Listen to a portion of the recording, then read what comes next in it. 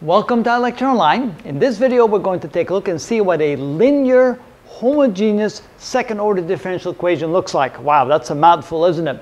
Well, we already know what a second order differential equation is. It's an equation that includes a y double prime, the second derivative of the function. It also can include the first derivative of the function, and then includes the function itself, and then it's usually set equal to some function of x.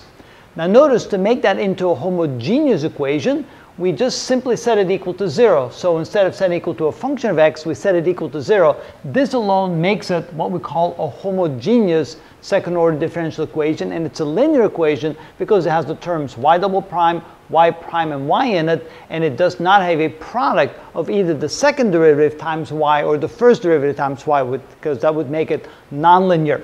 So here are three examples of what we call second order linear homogeneous differential equations. So the first one here, you say, well, wait a minute, don't you have an x squared in front of the y prime? Does that exclude it from being a linear equation? Well, it turns out no, because we can divide both sides of the equation by an x squared, and if we do that, this equation then becomes y double prime plus 1 over x times y prime plus 1 times y equals 0, and this is obviously a linear second order homogeneous differential equation.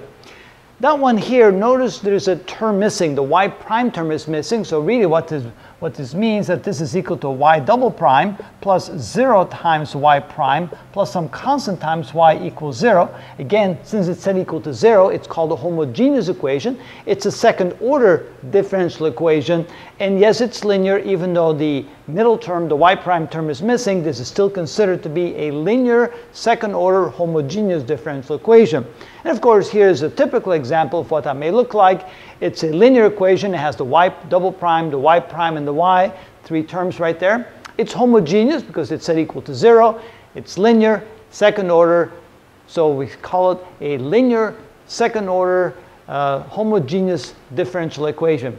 I'm not quite sure if I put that in the right order or not, but at least we know what it is. So it's a second order differential equation, it's homogeneous, and it's linear, all in one.